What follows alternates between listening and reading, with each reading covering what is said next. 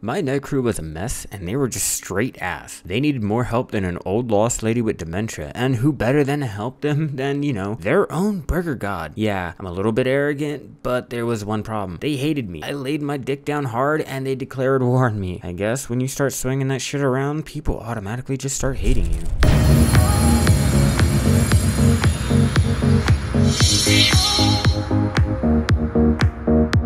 What's up YouTube, it's Teddy, and today I'm going to be telling you guys about the time my night crew, those little dirty scoundrels, declared war on me. After the show, we will finally be sending ground troops into Canada. So let's strategize. Map!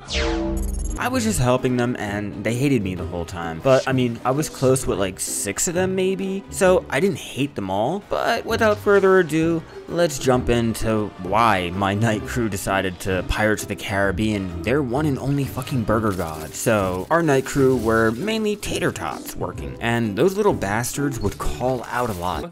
I can call in sick tomorrow? Well, this one month, they had more call-outs than usual, and they needed some help. Yolanda would always like to ask me, and me being the nice person, I had to be the nice, responsible one and help them. But when I would stay and help them, I would always end up yelling at them for either putting things up so they didn't have to clean more during their closing, or just not making something to put on their sandwich because, oh, I wanted to be extra lazy today. You've got the nerve to tell me that some of them are fine. Wishy-washy, not even seasoned, and let me have someone tell me, oh, I didn't want to make something on your burger because I just didn't want to cook it. Yeah, I'd be throwing hands if someone told me that shit. And quick guys, drop down and hit that like button, and be sure to smash that subscribe or the next burger you order will be missing the meat. Yep, all bun, no burger. So be sure to hit that bell so you know when the next story comes out too. So I remember this one time they took all the trash cans and closed a section of the board off. They put all the ingredients up like we weren't really gonna need it. I was doing my thing, I had my routine, and I go to throw something out.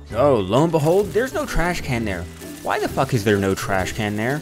I look around instantly and see everyone starting to clean up the kitchen. I want this place looking like Disney on Ice in 1 minute. Why?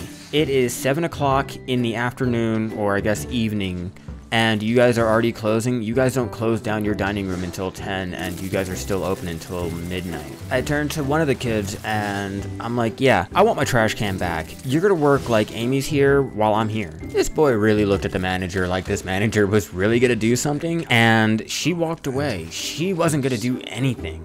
Now remember guys, I'm on a serious power trip at this point. And that was just the start of it, because they wouldn't cook things and hand it out. Okay, you're missing shit. Why are you handing it out? And much like 6ix9ine, oh yeah, I fucking ratted them all out.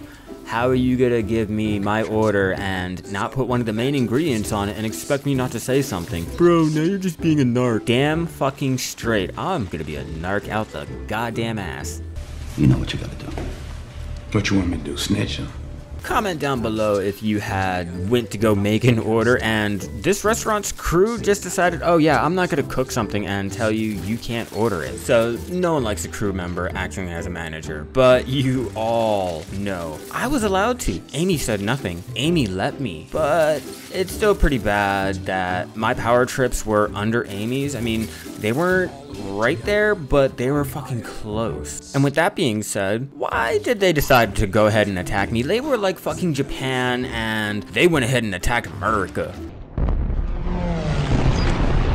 I was content with telling them how to work. I was content with making sure they worked the way that they were supposed to, and they wanted to go ahead, grab their cannons, get their banners made, and declare war on me. Their fucking burger god, I was their lord and savior. This is how you're really gonna do me? Okay, game on, bitches. Then there was this one night. They waited for me to get done work and start making my cup of coffee. Somewhere between me grabbing my coat and going and grabbing this cup, they went ahead and poured pepper in my coffee, and I didn't know this until I got home and went to go drink it and noticed I'm tasting pepper.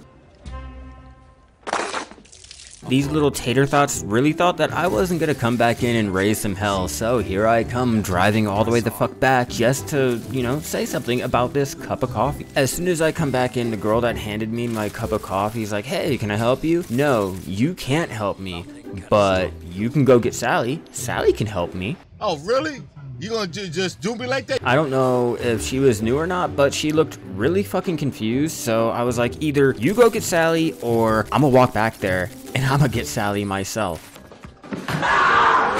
So I was lucky enough that I took a picture, so here you guys go. This is the shit that I had to deal with until I eventually walked out. But I show Sally this cup and I'm like, yeah, now me and your crew have a problem. And then I look at the girl and I'm like, yeah, see, this is exactly why me and your crew are now gonna have problems after this. Hey, I'm really sorry too.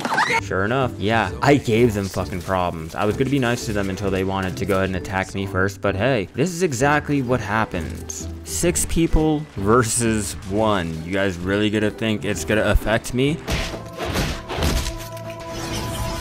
So now every time Yolanda would go ahead and ask me, hey, can you cover for this person? Can you come in and help? Oh, gee, I'm so sorry. Your crew hates me and they don't want me working with you guys. The whole difference between one guy holding down the kitchen while your whole crew goes on break